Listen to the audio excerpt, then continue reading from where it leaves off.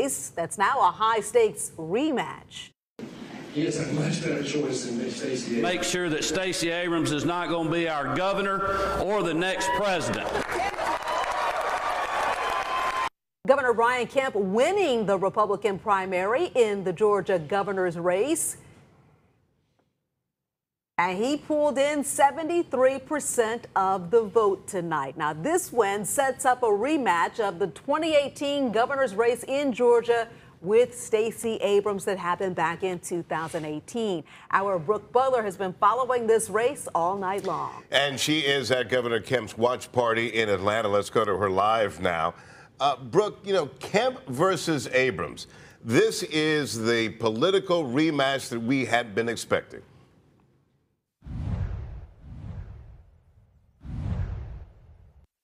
High energy here at the College Football Hall of Fame tonight. Everyone here just excited that their gubernatorial pick is walking away with a victory tonight. We're excited about it because we want to see the state continue on a good path. So it seems like everybody else is excited about it too this year. Georgia has been on a rise. Georgia will continue. And that's what I'm excited about. I'm excited about continuity. Bring it, Stacey Abrams. We're ready for you. And speaking of Stacey Abrams, in his victory speech tonight, Kemp spoke at length about how important he feels it is for him to beat the Democratic candidate in November. Take a listen. Georgia will never be on Stacey's mind because her priorities are not our priorities.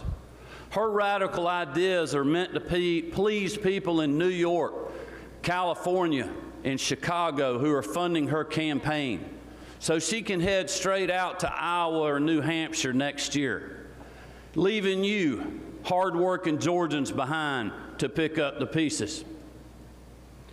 But unfortunately for Stacey Abrams, the people of our state aren't going to be used as a stepping stone to the White House.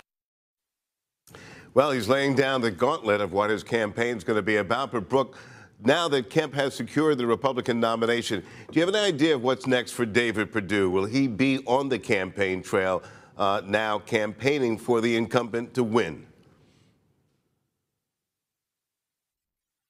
Governor Kemp's victory speech tonight, he actually said that he received a call from David Perdue. He said Perdue pledged his full support to ensure that Abrams never becomes governor of Georgia, Greg. Brooke Butler reporting live in Atlanta tonight. Thank you.